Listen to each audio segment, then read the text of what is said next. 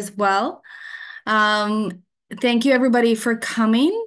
Today we have Danielle Scarlett with us, who is a registered recreation therapist. But before I completely introduce Danielle, we are going to go through a few things about what we're doing here at Room 217. So our next webinar is on May 8th, 2024. We will be having our webinar on Music Care Certify. At this webinar, you will be hearing stories on why you as an individual or an organization should become certified. I don't know if you've seen, but our next conference has been confirmed for November 23rd at Wilfrid Laurier University. We have confirmed a few guest speakers. We will have Brian Harris, who is the co-founder and CEO of MedRhythms, Emily Folks, who's from the UK, and she's from the founder of Singing for Health Network. And our headliner this year will be Jackie Richardson, who is an award-winning actress and one of Canada's foremost singers of gospel, blues, and jazz. You can join us in person or virtually, and registration opens on May 15th. We have some great dates coming up for level 1, 2, and 3. This is a great way for you to learn how to integrate music into your regular care practice with our standard music care training. Our next level 1 is very quickly filling up, and that is May 15th and 16th, and it's virtually. Our certified community is growing. We did just certify a new organization here on Hospice. We will have their stuff up soon, and we're planning their celebration in May. So Music Care Certified, it recognizes, if you don't know, recognizes individuals and organizations for achieving outstanding music care delivery. So if you want to know more about how you can become certified or your organization, just give me a call or email at talbis@room217.ca. Now, it decided it wanted to stop sharing, so I'm going to hit stop share. But as you all know, the reason that we are all here is for Danielle Scarlett. Danielle is a registered rec therapist in the Ottawa area that has 10 years of experience working with individuals of all ages and abilities. Over the last 7 years, she has specialized in providing rec therapy support to children, youth, and young adults living with various disabilities, diagnoses, and challenges. Danielle completed her music care certification in 2017 and has used music care in all aspects of her career working with children and youth. Danielle is passionate about music and rec as a therapeutic intervention to help children, youth, and young adults reach their goals, express themselves, and live an optimal life.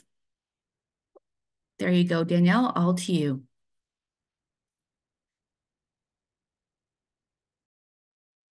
Sorry, my computer's doing weird things. Hello, everybody. Thank you, Tanya, for that wonderful introduction. I swear sometimes I just do these because you get this like beautiful introduction of yourself and you're like, oh, thanks, everybody. So as Tanya had said, my name's Danielle and it's an honor to be with you here today. We are going to spend the next little bit talking about music care in both a community pediatric sense, but also in a pediatric hospice sense, actually, because I did spend most of my career working in pediatric hospice. So this is just a brief little, gives you a little idea of where we're going. I work with kids with varying abilities and disabilities, so I like to give people transition cues.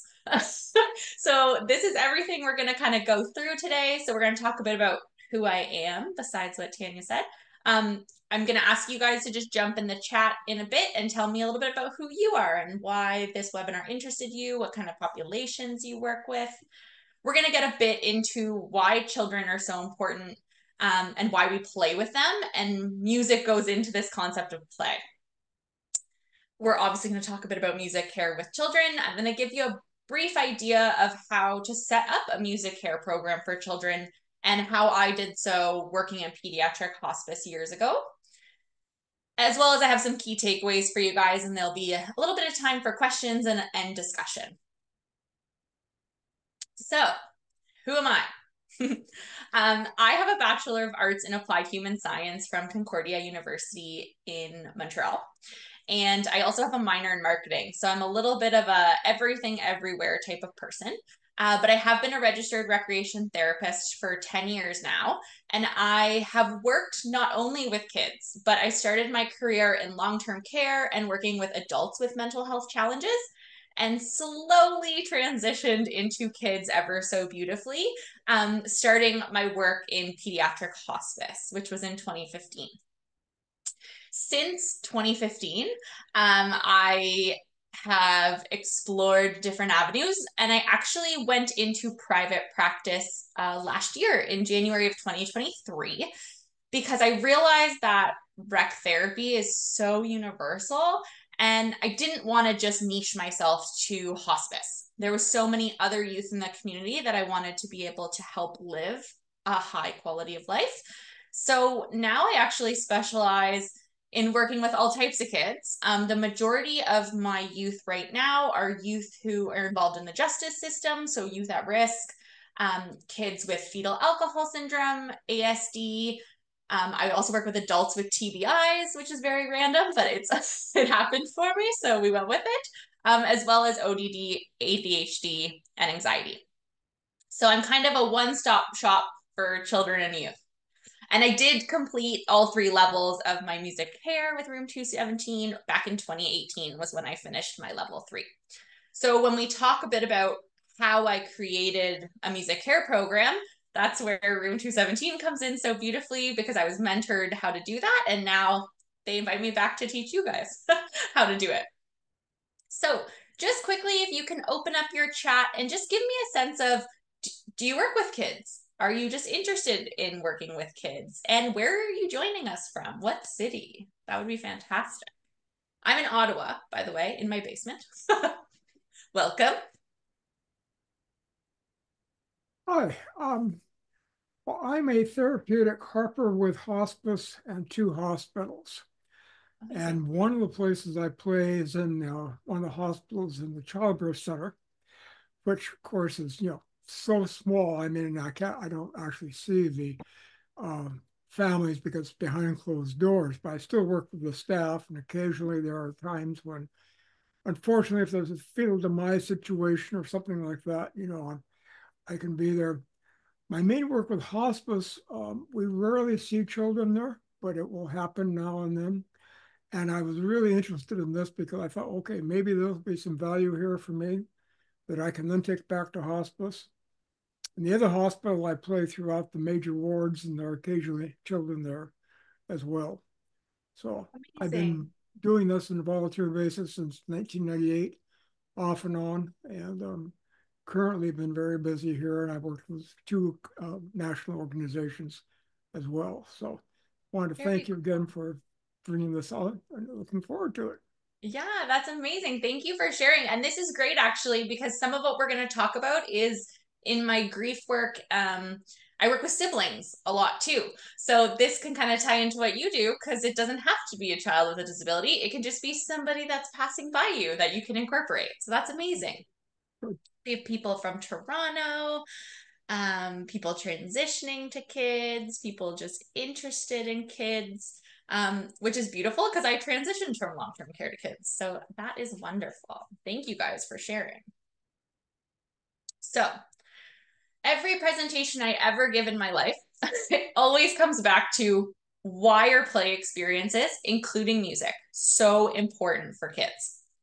So, we engage with children in a playful way because play is how children express themselves. Play is how children learn.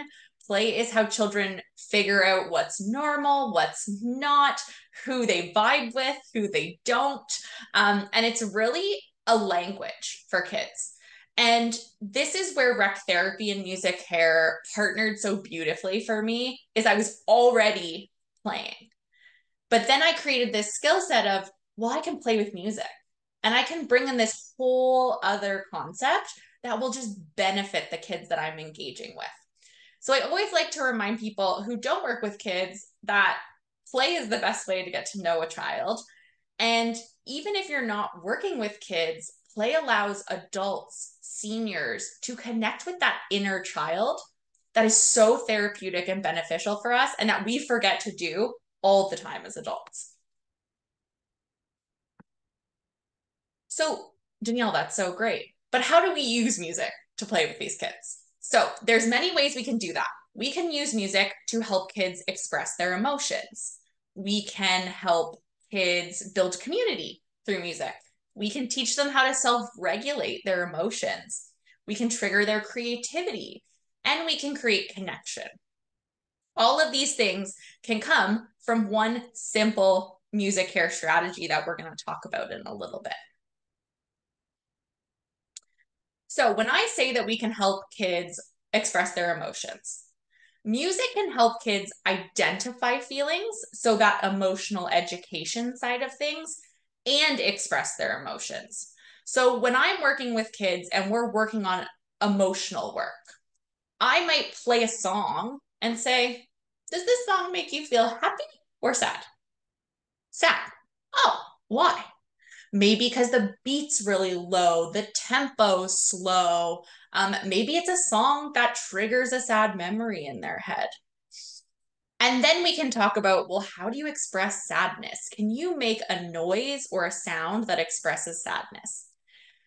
Kids often struggle to find the words to express these emotions. It's difficult for them to say, I am sad because. But if you start including sound and music, they no longer have to own those words. They can express things from a totally different entity. When we say connection, we all know that music is a common ground for humanity. We all connect through music. We are musical beings. The first things that we heard in our mother's womb was a heartbeat, right? We always connect back to sound. Music has a way to eliminate power struggles, because it is such a common ground. We can sit with people that we might not agree with or like and still listen to music together in peace.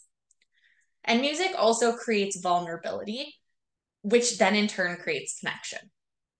And it's very difficult to be vulnerable with people.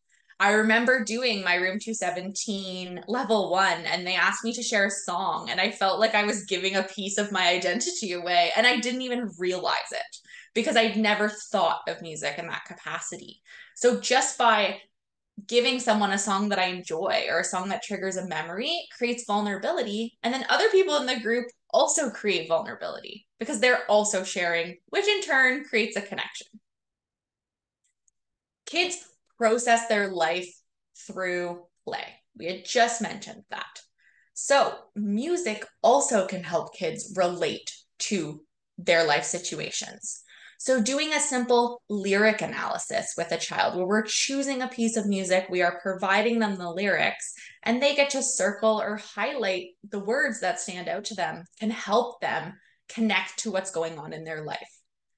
So music creates a simplicity for people of how to connect with themselves and with others. Music's also fun. Who doesn't love getting an instrument and being silly? Who doesn't love listening to their favorite song and dancing around? Whether it's free or structured is irrelevant. It's still play and it's still enjoyable for a lot of people. And with music and different strategies that we're going to talk about, we can assist kids with regulating themselves because music is a form of coping. I cope entirely with music. I am like the guru of energy matching for music. If you were in my car any given day, you would know exactly how I felt based on what music I was playing, right? And if I'm really sad and I'm about to go hang out with a kid and I can't be sad, you'll see me change the music to try and change my mood. So we as adults use music, and so do kids. I always say to parents, if you have a teenager, because teenagers scare people a lot of the time, what music they're playing in their room will tell you everything you need to know about what's going on in their life. Because they connect with music the same way that we do. And I find with kids, we often forget that they have that ability to connect to music the same way that adults do. So, different types of ways that we can use music with children. In any capacity, whether you're in a hospice, whether you're in a hospital, whether you're with your own children or your cousins or your nieces and nephews, we can use environmental sound to our advantage. So we can make a space welcoming and inclusive with just the sounds that are going on. So a hospice, for example, pediatric hospices very rarely will use heart rate monitors. And if they do, they're usually turned down to a very low sound. If you are focused on environmental sound, if you are in a hospice and you already have so much anxiety about what's going on in your life, and all you hear is heart rate monitors going off, that's not going to help our anxiety, right? It doesn't give us that home-like environment. But if you're in a hospice room and you hear music or a harpist or somebody who is presenting music that meets the energy, that meets where we are, it creates a safe space. People then feel connected. They feel like they are in the right space. And this is used outside of healthcare. When you walk into a retail store, this is the marketing side of me. The music they choose is selected to make you want to shop there or to fit the theme of what they're going for. This is like a consumer behavior concept, and it translates back to healthcare perfectly. That's why if you go into a hospital and you're on the like baby unit or in the NICU, they often have those big ears that say like too loud, you're being too loud. It's because they're cognizant of their environmental sound. And we can do that with music as well. We can play music, include instruments. We can have so many different concepts in a room that will create the kind of space that we want. We can also have community music. So we can also have kids come listen to someone like Duncan who will play the harp beautifully, or a guitarist or a singer where they don't have the onus of actually playing and putting that vulnerability forward, but they can connect still. And by listening to music, you are still creating a community. And then we can get them involved. So we can do music programming, hands-on music programming. So this would allow for self-emotional regulation. This will create a space for safe vulnerability, allow them to connect with other kids, even if that's like they're chucking their egg shakers at each other, right? It triggers memories and creates memories for them, as well as it's just fun. Kids love to get their hands on things. They love to be silly. They love to really release themselves. And music is a safe way to do that. So that's really how we can engage kids in a pediatric sense, or a community sense, whether that's a hospital or if you're like me, who's in private practice, I go into kids' homes. You can bring music to them in a way that's not crazy expensive or difficult to travel with. It doesn't always have to be this big elaborate concept. We can break it down and pick and choose when these types of programs are appropriate. So when I worked in pediatric hospice was when I was doing my music care certifications. And part of that was I was to create a music care program. So I chose very select things that I would incorporate into the hospice during my time there. So the first thing I did was I created the concept that there will always be the use of music in common spaces. So I bought speakers, I bought instruments, and I made them accessible in every space of the hospice. So there was a speaker in the showers. There was a speaker in every bedroom. There was speakers in every playroom, in every nursing station. And this was not just for the clients we served. This was also for the staff. We got a Spotify account because CDs are not always the easiest to come by anymore. So Spotify allowed us to create playlists, whether that was the evening nurses could have their own playlist that they listened to. We had specific playlists, and we had the music room 217 CDs in all of the end of life rooms. And I had accessible instruments in all the main play areas for the kids. So we had about 5 boxes of instruments. That was egg shakers, triangles, little pianos, drums. I wanted everywhere you walked there to be music accessible.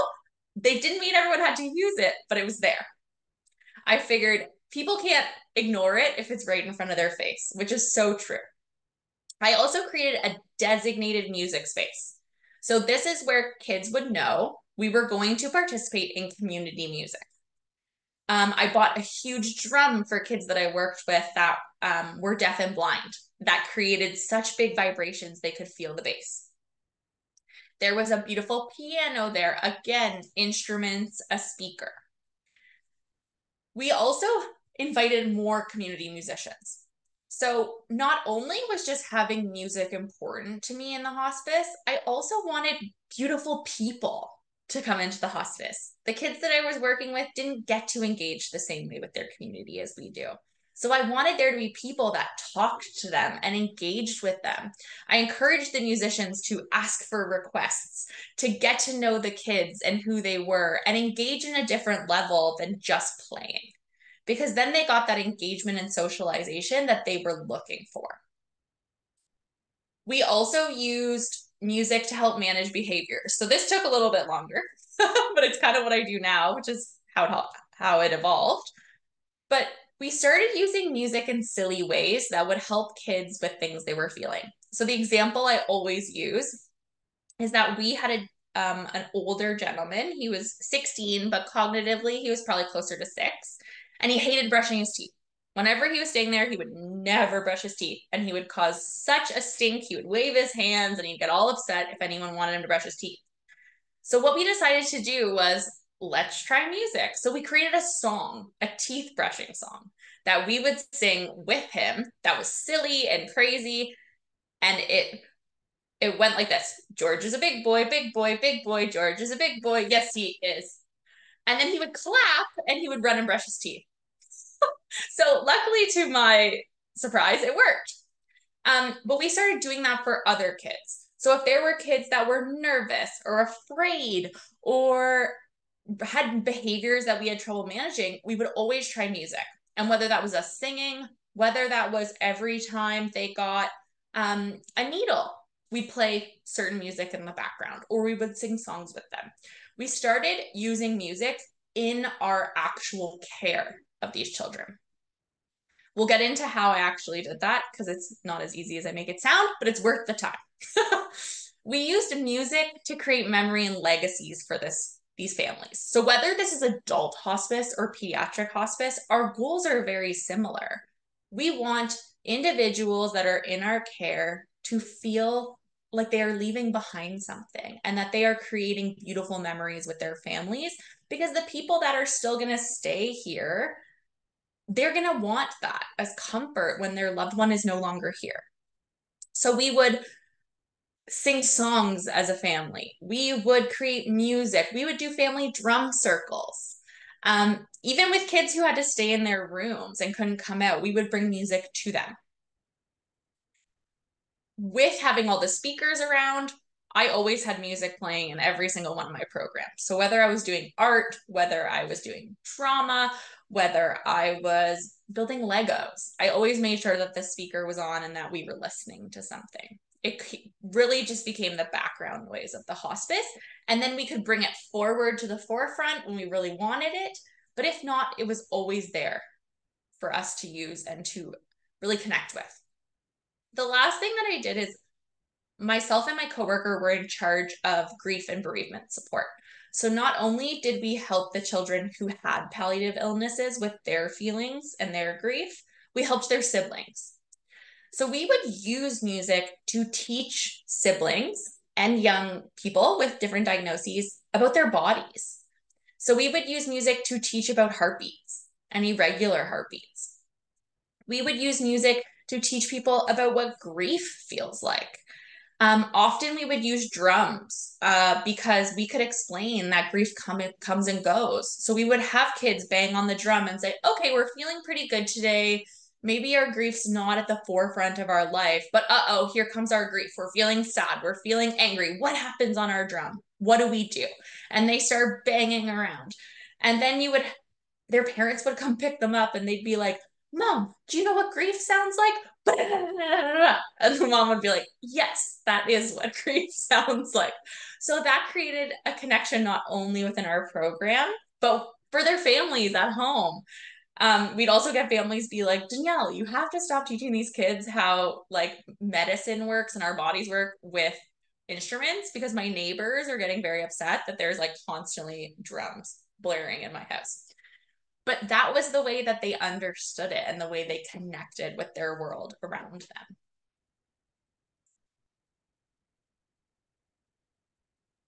So that's how I did it. I always encourage people who ask me, how did I even start it, to make their program whatever they want it to be. That's the beauty of music care, is you can make it adaptable and accessible for everybody. So the first step we always need to do is assess the need, which everybody already does, I'm sure, in this room. But what are the strengths and weaknesses of our environment that we're working with? What are the needs of our clientele? And what are the needs of our organizations at large? Because if we can create a plan that meets those needs, it's way harder for anybody to say no to us. If we have a bit of a lack of understanding of what kind of needs there are, it's way easier for people to be like, well, let's wait. Well, there's no money. It's usually the answer you get, right? So once we have assessed the needs of what's going on, so for my case, the strength of my environment was that we had the spaces. We had funding to supply it. I was certified to help create it. And our clients needed a way to express themselves that was not verbal. And our staff needed an outlet for self-care and for their own emotional regulation. And the organization needed to support staff's mental health, families' mental health, and programs for kids. So music care made total sense in my situation. Sorry, you'll hear my dog occasionally. Next, you need to develop a plan. So this is for us. This is all happening before we even approach anybody. We're looking at, okay, we've determined these needs. Now, how are we going to meet them? What do we need from higher powers in our organization? The less you need, the better. What type of equipment do we need or do we have? And how do we want to structure our programs? I implemented like 7 different changes, but that was over a couple years. I didn't just come in hot and be like, we're changing everything. We changed one thing at a time. So the first thing we changed was we got speakers. They're really cheap on Amazon and they were really easy. And we got a Spotify account. And then I waited a couple months and then we did something else. So we slowly built and we climbed the mountain until we hit success.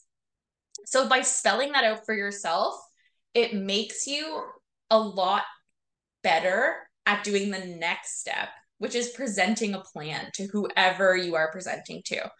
So if you're the manager, fantastic. You're higher powers. You can go right to the top. If you're someone that was like me, that was a frontline or a volunteer, you need to meet with someone to talk about what your vision is. So the first step is to figure out, who do you need to meet with? Who is your next direct contact? What is the key information you want to share? So usually I suggest you share the power of music. Why are you fighting so hard to have music? And how's it going to meet the needs? Those are kind of the 2 big things. And then the next thing people want to know is, how much is it going to cost me?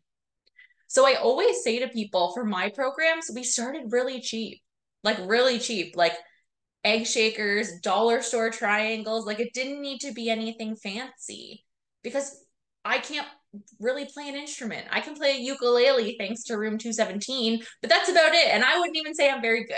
I would say I get by, but that's why I have community musicians, and often they're volunteers. So that's fantastic. So, and the last piece is, how are you going to sell your program? And this is really, how are you going to sell the impact it's going to have? So the changes that the environment are going to see. And then once we get that green check mark of, yeah, let's see how it goes, we then get to implement it.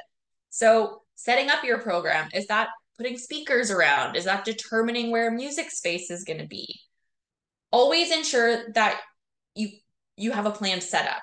So always ensure that you know exactly where you're going to start your program. And even if that's just, you want to bring in more musicians, or maybe right now you're only able to have one space, and maybe you want to be able to go room to room and see kids or adults in a one-to-one capacity. Just make sure that you have a plan of how you're going to go about it. You also need to make sure that you evaluate your program. So once you've implemented it, are you meeting your needs? Are you seeing the positive feedback from people that you're working with? The last step is ensure that you have staff buy-in, which is our tricky one. But that's why we're all here, because we're music advocates. So with anything that's worth it in life, we need to advocate for it. So what I did was, once I got the buy-in and was able to put the speakers everywhere, I actually asked to present at a staff meeting. So I presented Cole's notes of everything that I learned about music care. And then I told everybody what my plan was. So everybody knew. I also put up a map of the floor where all the speakers were located and where all the instruments were located. So no one ever needed to say, we didn't use music because we didn't know where the speakers were. You have a handy dandy map. So I ensured that people understood the point of it. And I made sure that they realized that it's not a lot of work. People shy away from things that are adding work onto their plate. It's actually benefiting them and their clients with minimal work. Bathing kids became so much easier when kids got to choose a Spotify playlist to play with. Or they could bring an instrument into the bathtub because it was waterproof and plastic, and I could disinfect it after. So just making sure that you are communicating always, because where I've seen music, and not even just music, any program not succeed is when there's no communication and you're the only person advocating. You got to make sure that you have other people that are using strategies.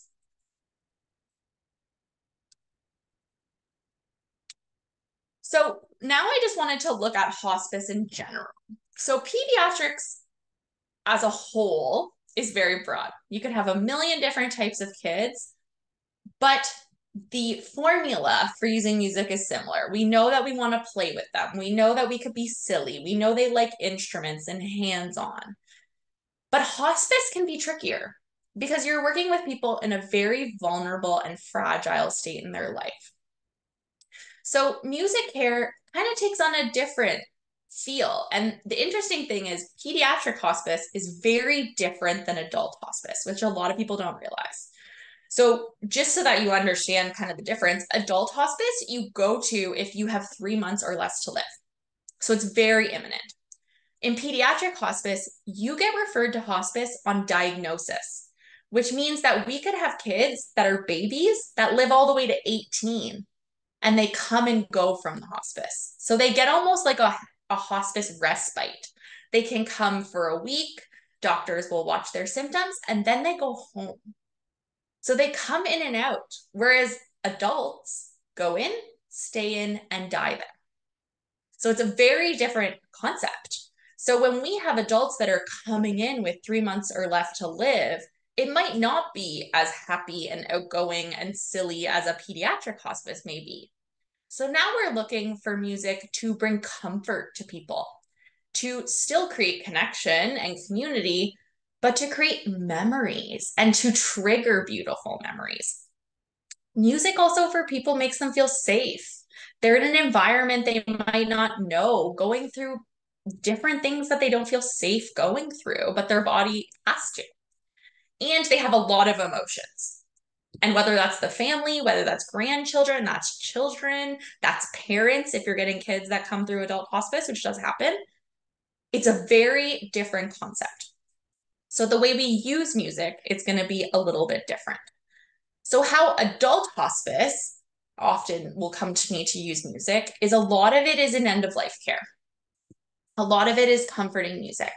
They do often bring in community musicians to play for people at the bedside, to play for family members, to play family members' favorite songs. It might be in a religious capacity, depending on, or spirituality capacity, depending on what people believe in for end of life. So the music changes, the concept changes, but the principles stay the same. that in either environment, whether it's a happy community pediatric program or a more difficult hospice program, we're looking to create connection through music, but also to have it accessible. And this might also look the same as having speakers everywhere, having even CDs available, having that a part of the environment. So when someone is admitted to hospice, they're shown the speakers. Maybe there's a music therapist that comes by or a community musician. The family knows that is a service that we offer. And really just, again, ensuring that we are using music as standard practice. And that comes again down to buy-in. So that's having a list of community musicians for the nurses to call if someone's interested, if someone's not there every day. That's having instruments if people are really into instruments, or having a music therapist if that is something that the organization is interested in. Or it could be as basic as having music as an option. And in hospice, music is huge in environmental sound.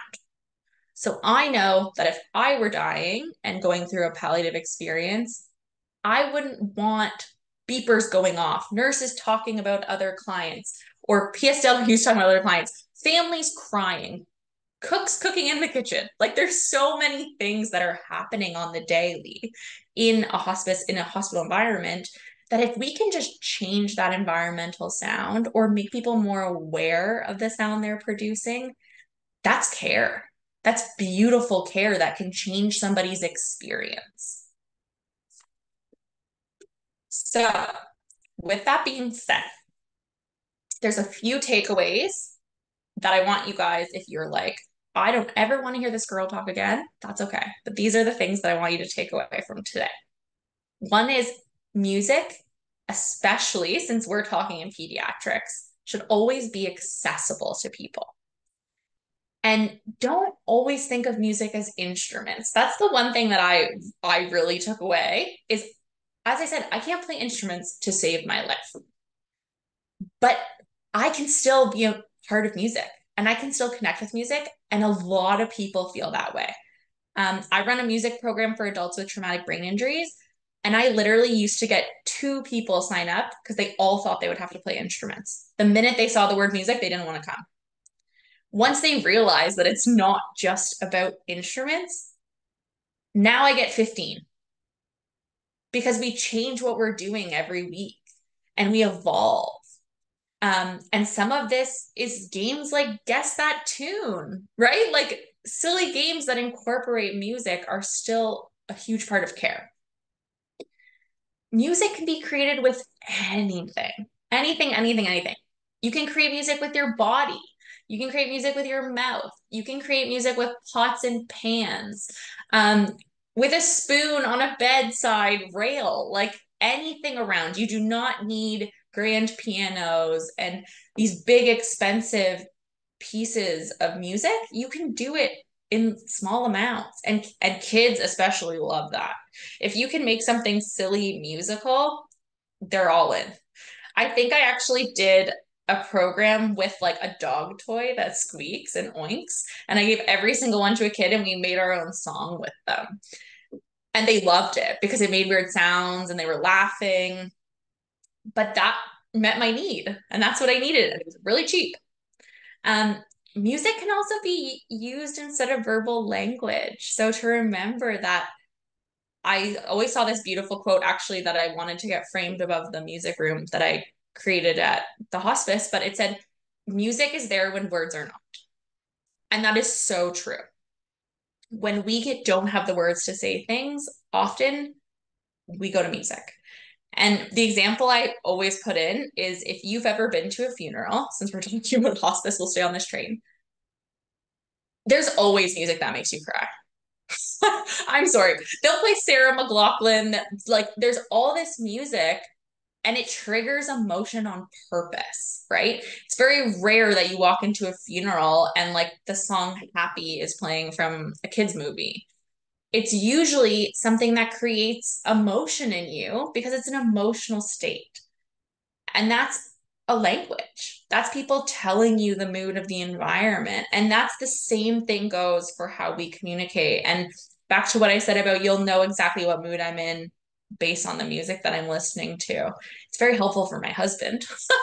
But it's true because that's how I speak. That's how I connect. When bad things happen, when good things happen, I instantly turn on a specific type of music. And people who are in hospice, who have different diagnoses, kids are no different. Children connect with music the same way that adults do. And in all my work, whether that's in grief and death, whether that's in ADHD, whether that's in the justice system, children and youth can connect to music in the same capacity. And we always have to remember that. I do lyric analyses, I guess is the plural, with kids, and they understand it.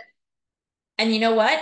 If they can't read, I read them the lyrics and we talk about it. And I'll say, okay, let's pause that song. That song said this. What do you think that means?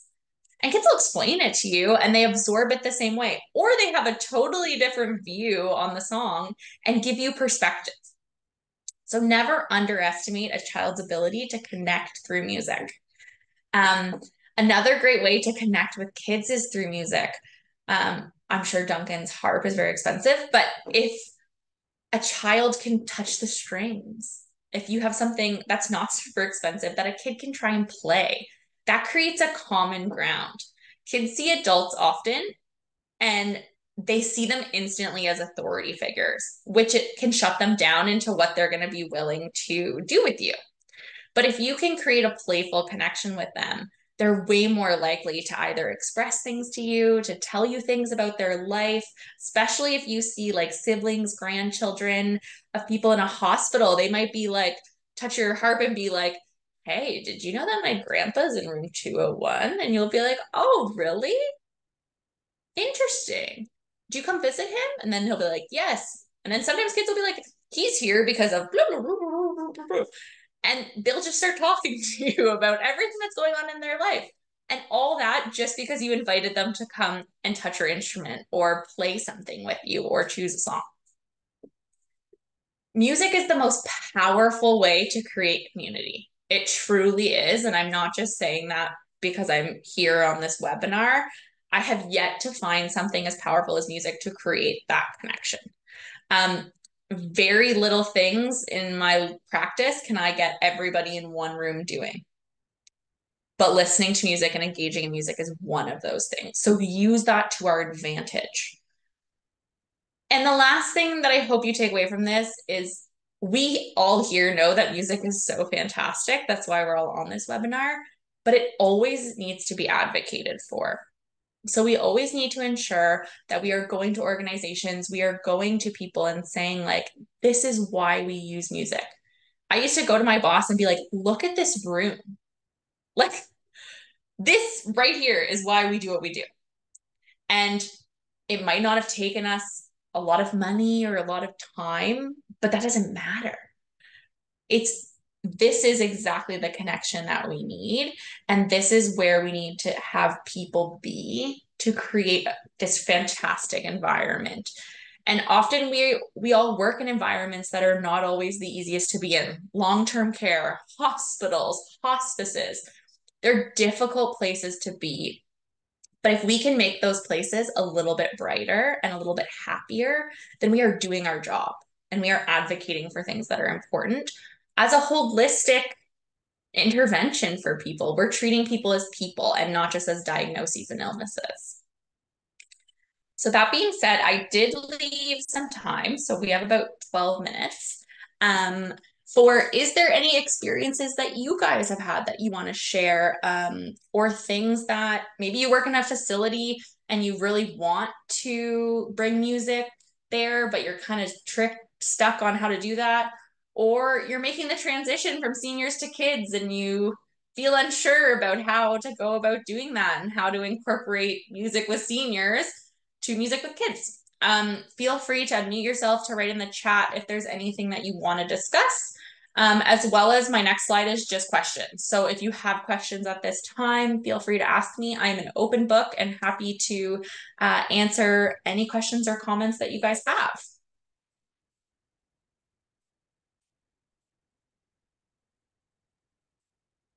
I would love to hear from Duncan, to learn maybe a little bit more about what he does as well with that beautiful harp that's sitting behind him.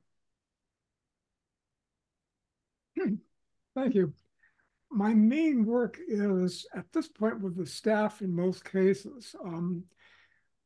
Once we've had COVID, I'm not going into the rooms as much in hospice, although I occasionally will still do that. But the sound goes into the rooms from the hallway. And I draw on music all the way from Gregorian chant all the way up to current pop stuff and, hymns, shaker music, Renaissance, Baroque, dance. I mean, there's everything. And I have as many songs as I possibly can and tunes because I want to be able to have as much access to the different kinds of culture and spirituality. And I'm thinking in this discussion, which has been valuable, thank you so much, Danielle, for doing this, is that for children, the same thing. I mean, as we're watching the world environment right now, the horrors that are going on, there are so many so many different cultures, and there are groups working in different war and conflict zones. And they are also doing the same thing, looking at the Pacific cultures. And while our own areas may not have a number of cultures, I think it's really good as we think for children, especially, that we may want to make sure that we do the work and the research to look at what we do to bring that. So the main work I do with the heart, back to the question, not trying to take up too much time here, is primarily comforting and healing music. I have to support the idea that music is the best way to communicate. There are so many times that it's the only thing that will connect with somebody, and especially at all levels. So I know we're short on time. Thank you for allowing me to talk, but I'd want to make sure that people have a chance to talk as well. Thank you so much, Duncan. Yeah, you hear the same kind of theme coming up is that music is the one thing that can connect everybody. And music is the one thing definitely I know looking back on my years, there's always a song that reminds me of a day.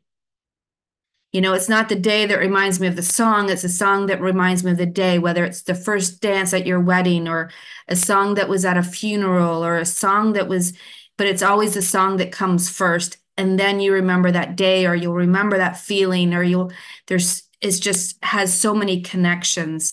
And I'm going over so much that you said, Danielle. It's unbelievable. And, even the assess, develop, present, and implement.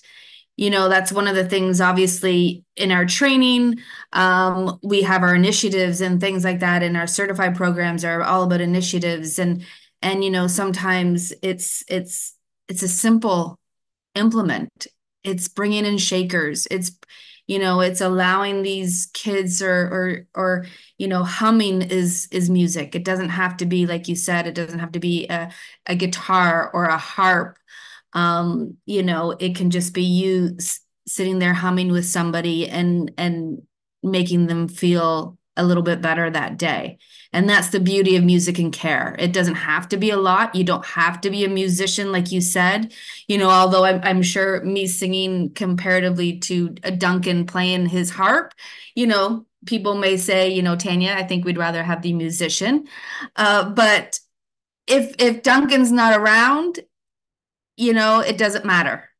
People will accept what you got as long as it's there to make them feel a little bit better. So I don't know if anybody else has any questions that they'd like to ask Danielle today. I know there was, I think, Kara, I think you were transitioning. Was it Kara or Melinda?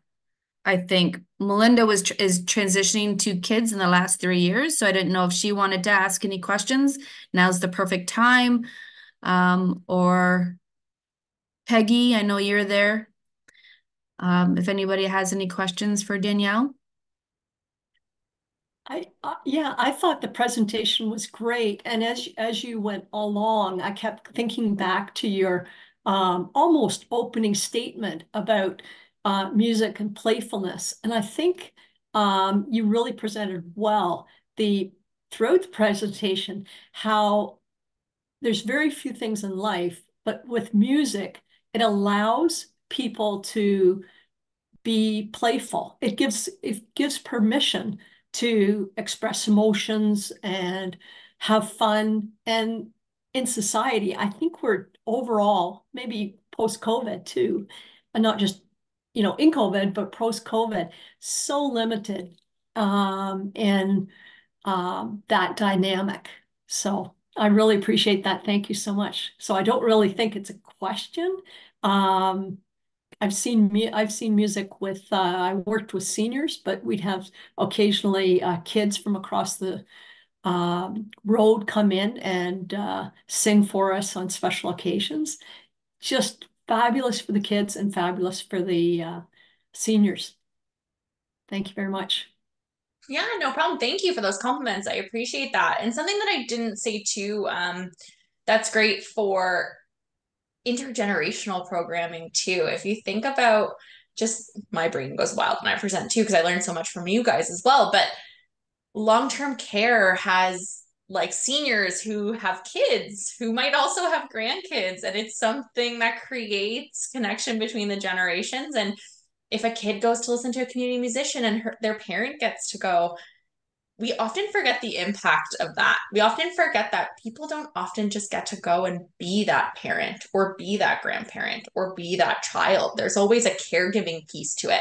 And when we do programs like this, we eliminate that caregiver piece sometimes, and they get to actually just be moms and dads or kids or siblings, which is a beautiful experience in general as well. Like they get to just sit there and enjoy. So I appreciate that. And I appreciate learning more about you, Duncan. That's so amazing.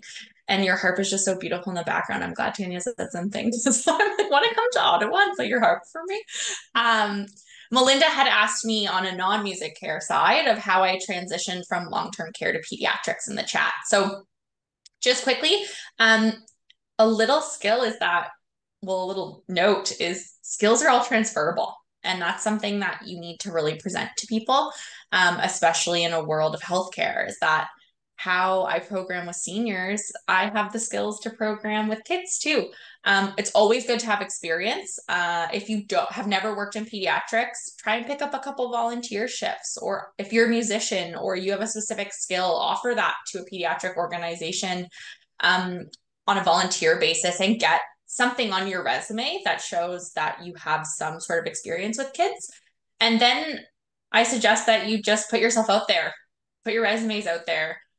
If you get those interviews, really focus on the fact that you are transferable and your skills are transferable, and that things like music and recreation are accessible for everybody. How I did it was, that's literally how I did it.